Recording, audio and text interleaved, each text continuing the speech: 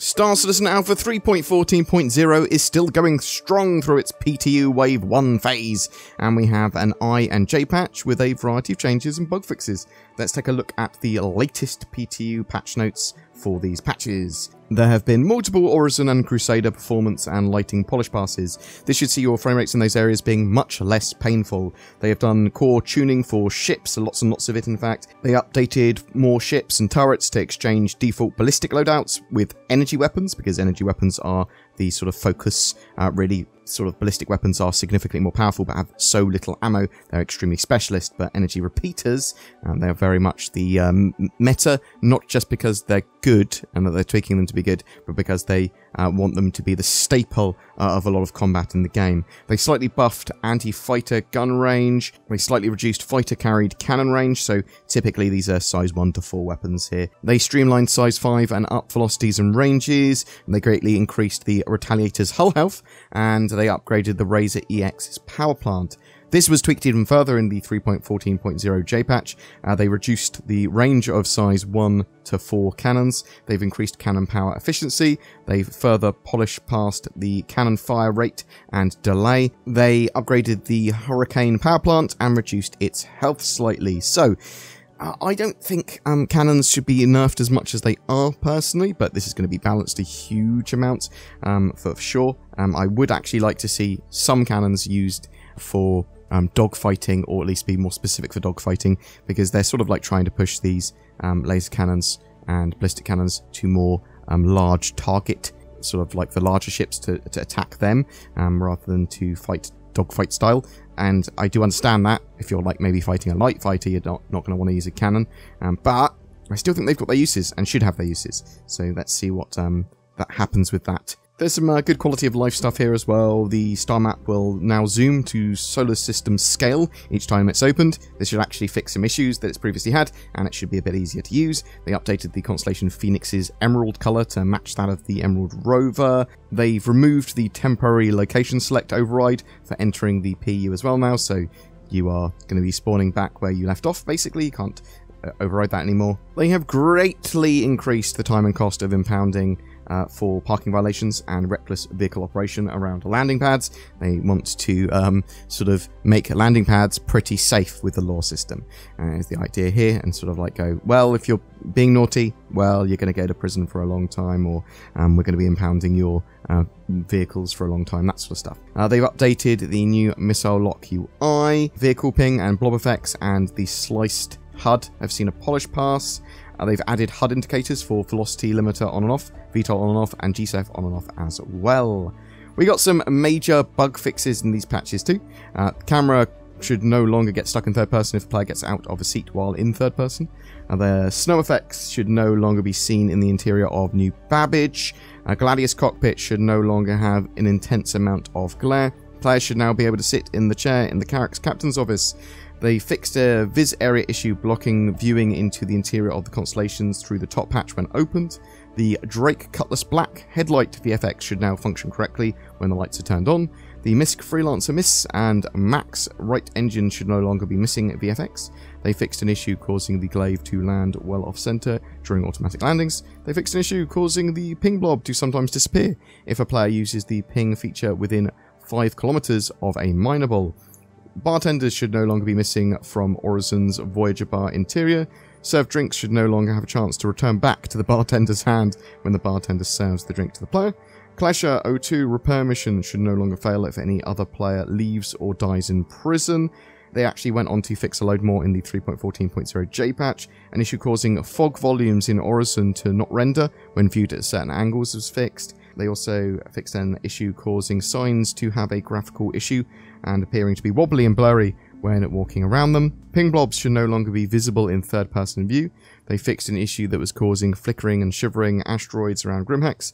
Dock ships should now have correct collision. They fixed an issue with invisible walls and blocking stairs at the Trade and Development Division in the plaza at New Babbage. Quiet Ashtray services should now function correctly at New Babbage. AI turrets should now correctly use target prediction.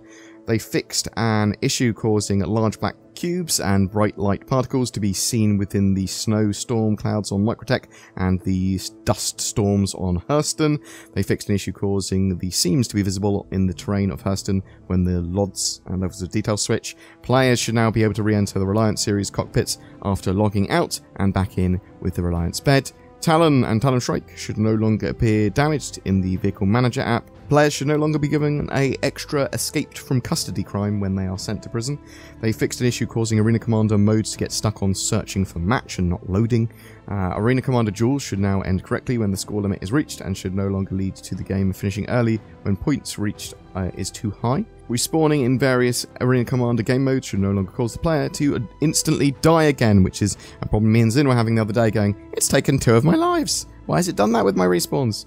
Between the 2 patches, they fixed 6 client and 2 server crashes.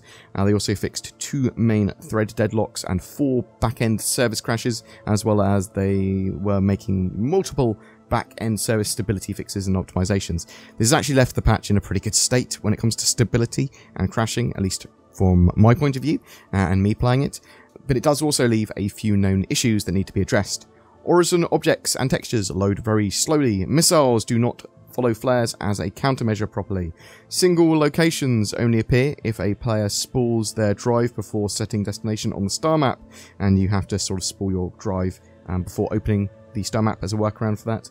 Various UI markers are faded and hard to read, unable to scan for FPS or rock size, the smaller sort of minor deposits until you're very close is an issue. Security ships do not recognize illegal goods when they're on board a player's ship. The player is unable to quantum travel in succession without toggling the quantum travel drive on and off.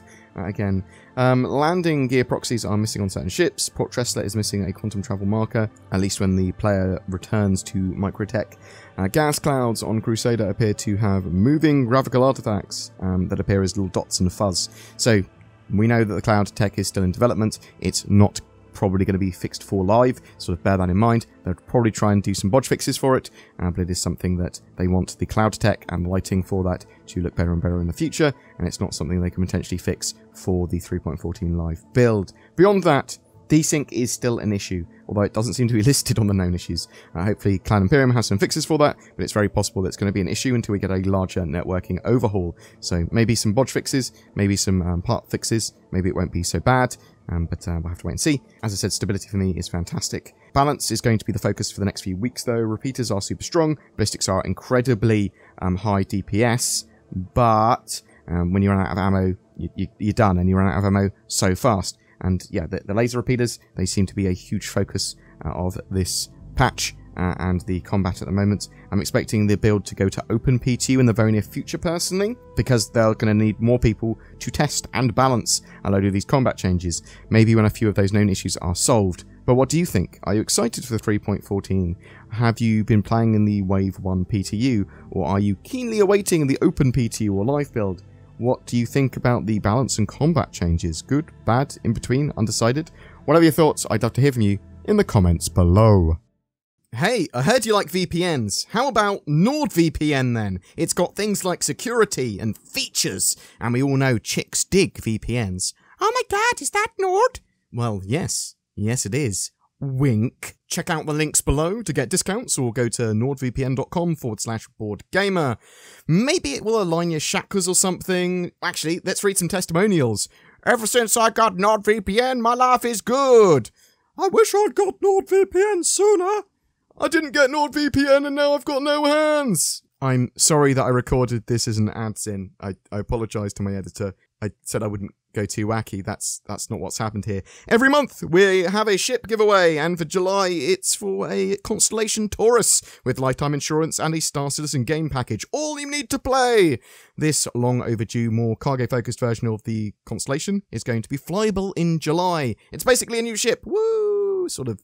To be in for a chance of winning that, comment on any of my videos made during July, and each video gives you another chance to win, but only one comment is counted per video. More details down below. Please also consider supporting the channel further via the YouTube join button, or via Patreon or donation or whatever. It all helps us make Star Citizen content. Great Star Citizen content, hopefully, or at least some Star Citizen content. Also, you should bother the bell and like and subscribe and all that sort of jazz as well. Thanks for watching.